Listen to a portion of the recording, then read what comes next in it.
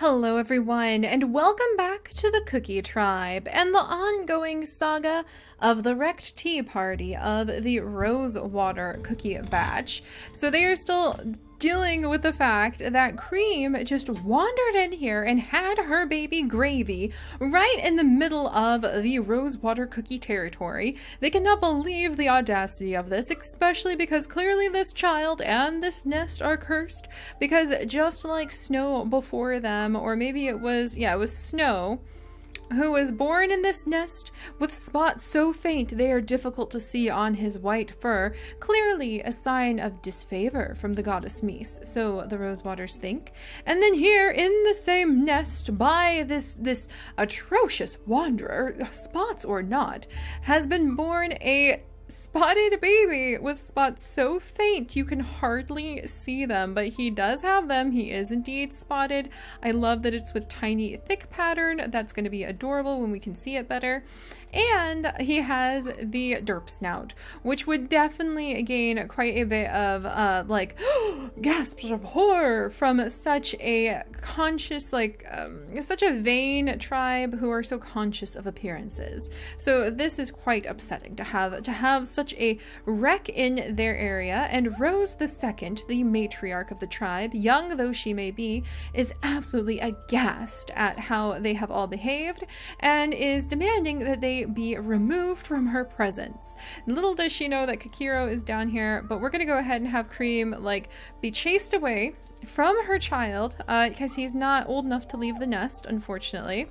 And her mate and Vanvanro and her other child are all going to be down here for her final baby being born. I am really going to miss her, but I am so excited to see where Vanroro and Kikiro go. And I think Gravy is going to be told to, because he has no idea where his brother and his father have gone, or where his mother went. He's too young. His eyes haven't even opened yet. He's so young, you know? That's so sad. But he is going to be sent towards the cookie line, and the cookie line will take him in kindly, but suggests that if he wants to find others like him, to follow where rumor has it Anzak has disappeared to. And it's a very distant rumor, but I think Lala, as a goddess, would kind of have an idea of where he went and why, because we have an entire tribe over here of nichelings just like him, with a gray body and gray spots, so difficult to see that they accept anybody into the confetti cookie batch who might not fit in elsewhere, including Cyan, who is still working his way down to them, and he had run into the wanderer Rarimi, who is now part of our wandering group of the side dishes we're doing. As you guys know by now, that means that they're kind of like free play characters, where we get to breed them with whoever we want. And we're also kind of having, side dish experiments where we can make the genes go wherever we want them and then hopefully integrate them into our various cookie tribes in the future, because she has got H immunity and E immunity, and that would be great to get into our tribe. But none of the official cookie line can actually breed with her. However, we do have that scorpion-tailed male Vanroro, so I'm hoping she hoofs it and is able to get over there to have a baby or two, and we could get some sort of interesting little line going over here. So that's my goal there. And James is beginning to get a little bit of an ego, because he, as a Rosewater cookie line, this royal family of roses, happens to have antlers. And that gives him the boost on being able to go and bring back a dignified great hunt to show off to Rose the Second and the rest of the Rosewaters that Lordon might not be able to do. Lordon has claw, James does not, but James has antlers, so we'll have to see which one makes the better hunter, because so far James just got some bunnels and Lordon has not found any bunnels recently. And he tried to catch this mole, but it ran away. However, Lordon is becoming kind of the one in control of the Rosewater line. Not officially, but commanding the other nichelings on what to do, to gather food, to clear grasses so that they can better keep wanderers out of their tribe, and so that everyone can appreciate their spots a little bit easier. And also gather up food so that they can have feast upon the Rosewater line. The Rosewaters of course they know that you have to eat nuts, especially as a youngster, but it is fine to feast upon bunnels and feast upon berries, because they are kind of like a little gluttonous that way, because it's the pleasures of life that they enjoy. All right, so we're going to go ahead, and Raisin is going to enjoy the pleasures of her berries. And Princell, oh, he got some food! Princell is going to stuff his face before he wiggles over here to clear the last of the grass away so that he can see his reflection in the water once more. He might make eyes at Cinnamon, actually. We can have breeding between the tribes. It's just that it has to be with spotted mates. And Lord Dawn is going to gather some food here and clear some things out and command Earl T to clear out that spot and to get over here and help with clearing out everything around here. And command Snow to take a defensive position, keeping an eye on wanderers who might come from the cliff sides. So man the walls, Snow. Alright, and then over here, James is going to sniff for bunnels. He smells one. Oh, and he found a berry nest. Wonderful. So, or berry nest, a berry bush. So he found a berry bush that they can gather for their feasting. And I think that covers all of the rose waters. It does. All right, meanwhile, over here, Cinnamon has heard somebody on the other side of the river and has just gained a glimpse of Princell. And I think that she might be interested about what she sees, but he doesn't smell the best to her. They do actually share eye immunity gene, but we're kind of getting to the point where until we get those wandering genes in, we might have a little bit of genetic issues that way. So we'll have to keep an eye on it. Oh yay, and Walnut is actually, I guess Walnut would more see clearing the bunnels away for this family line as protecting the small bushes that are also under Misa's favor and they're trying to watch over. All right, Salt, you can wiggle this way. Coffee discovered that wanderer like the awesome big-eared hyper child he is, and he's gonna just dash up and down the riverway over here. Banana Brie is gonna come down and clear away some of the grass and keep an eye on this bush. Lala, who has like recessive bird beak somehow, is going to help with clearing away the grass because she wants to gather more of it to have tons of nesting material for any future babies. And we're going to go ahead and plop Sugar Drop and Banana into the nest for their final babies because they are now going to bring the total for this side of the tribe up to 13. 2, 4, 6, 8, 10, 11, 12, 13. So we'll be done having babies until we lose out on a few of these nichelings. But Banana and Sugar Drop have been wonderful nest sisters for quite some time, so I think that they're ready for this. All right, Macadamia is tending to small bush, big tree. And Little Almond has just been, oh, Almond, your ears are so small compared to all of the others. They're so cute. Little Almond has just been introduced to how to eat nuts.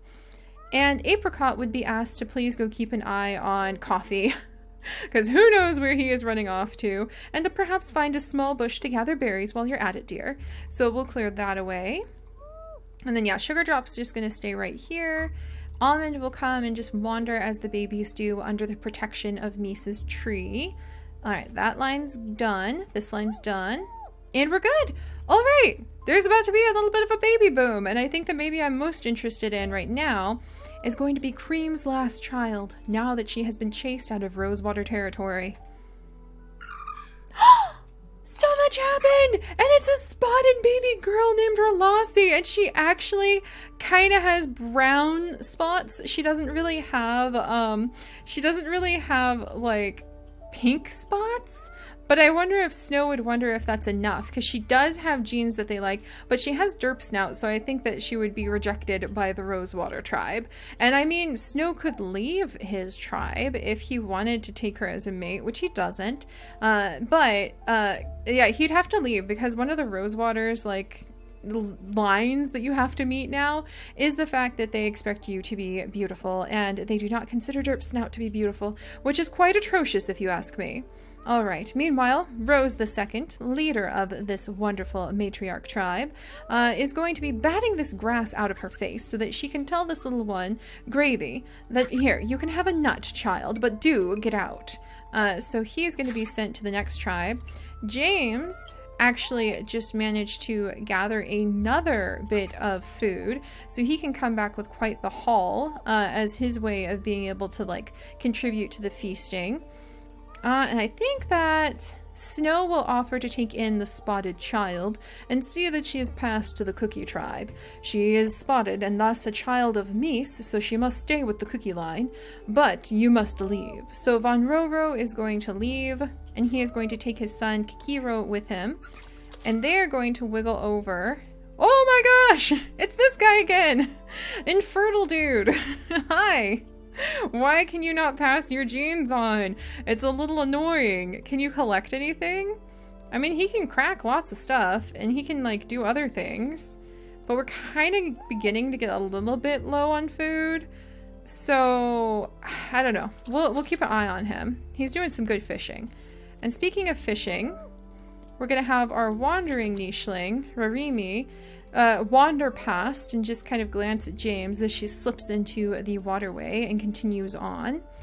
Yeah, and Snow is offered to take in the child so that she can be sent to the cookie tribe. Not the Rosewater line, though.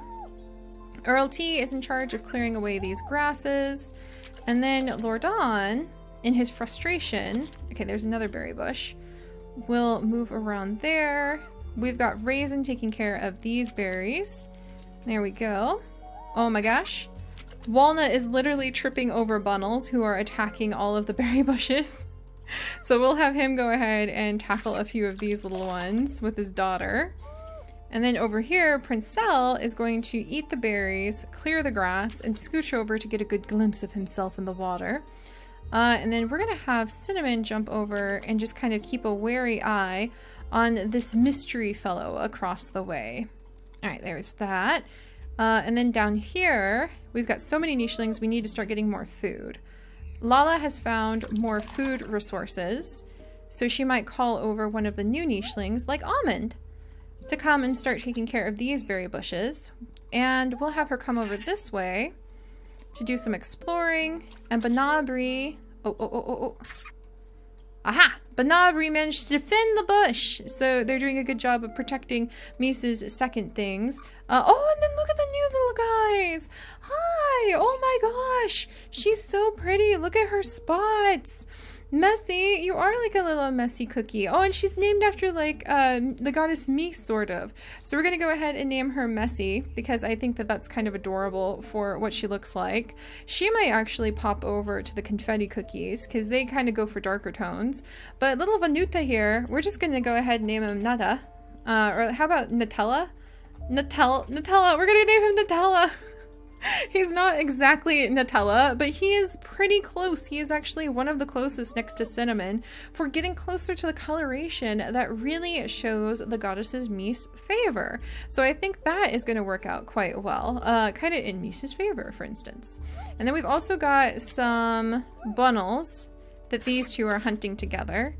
And a new berry bush! Good job! You found one of Mies's little trees, Apricot. We'll go ahead and have Salt come and help, because all of the children are trying to help maintain Mies's trees. Let's see. And we're gonna have Banana. She's going to also help, trusting the patriarch to watch over her children. She's going to spend what remains of her life helping out her mate, Walnut. And then I think Sugar Drop, again, trusting in the patriarch to be able to handle watching over the two remaining children, is just going to make sure that everything's going all right with this batch of children. As they spread out, and they are at a full baker's dozen for how many of the main cookie line we have now. Congratulations, all of you! Meanwhile, hoof it! Already, Cyan! Like, whoa, okay, well, we need the food. Alright, keep getting there, Cyan, keep getting there. Meanwhile, we lost Anzak! And in his shock, this Crabbit died. Oh my goodness. And who are you? Oh my gosh. Behold the very first chip. I knew that we would have a lucky move with the confetti cookies if we just believed in them. And we do. Wow, this is the most nichelings I've had in a long time. We really need to get some more food. But little Chip has been born. I was telling you guys these confetti cookies were going to pay off. But him being born and Blondie being in her old age kind of points out to the tribe that they need some food, and Shazak is going to be in charge of being the patriarch now. So he's going to ask his siblings to start helping him to gather food. They're just little ones, but Tamarind, he can look for berry bushes. So he'll be, oh, and look what he found! Literally a berry bush! So Tamarind is going to jump over there. And then we're going to go ahead, and Blondie is going to be quietly saying her final goodbyes to her children because she is an elder now. And we'll have Cyan come join them and help out with hunting and teaching them all how to hunt shortly. But look at all of the nichelings we've got. We've got quite the awesome variation. I'm really loving this. Oh my gosh. I don't think we have anybody on the nest this time either because we're kind of like maxed out for most tribes. Rose, I think, would definitely give it a few days before having some children of her own, at least until they establish a perimeter and start getting enough food for feasting. All right. Oh, we have so much. So many nichelings, so little food. We're gonna have to fix that. All right, here we go. We'll start with the confettis this time. And we're going to go ahead. Oh, we've got a little nut. There we go. See, Pine is helping out. Oh. And we're actually going to jump up here. There's some fish. And Tamarind is going to try to defend the berry bushes from the bunnels. But he'll be yelling about it and attract Cyan's attention. Because he's trying to bring food back to all his siblings. And how dare these bunnies keep eating it. And meanwhile, Pinely, who I need to give the confetti colors to, actually. Hang on, little one. I'm coming. Almost there. Oh, I always go too far. Alright, Pinely is gonna tackle these fish. Get back here, fish. And Chip is going to hop over and help his siblings. We'll go ahead. Should we maintain this nest? We're just gonna go ahead and maintain that nest because we'll probably need it soon. And then we're gonna let Shazak go ahead and gather up some food there. So, whew, there we go. All right, the confettis are doing good. Let's see how our wanderers are going to be doing. Running, and I don't want her to drown. So boom, boom, boom.